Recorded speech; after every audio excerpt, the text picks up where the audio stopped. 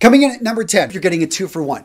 Versace Eros and Versace Eros Flame. Next up, I've got Bentley for Men Absolute. Next up, we've got Armani Code and Armani Code Profumo. Tom Ford Anthracite. I absolutely love this. Coming in at number 6, I've got the original Spice Bomb and Spice Bomb Extreme. The Wanted by Night is where it's at. From the House of Caron, we've got Pour un Homme de Caron. La Nuit del Homme by YSL. This one is amazing. Le Male Essence de Parfum. If you're not familiar, this is just an amazing, sleek fragrance. So what's my top pick? I have to give it to Parfums de Molly Carlisle.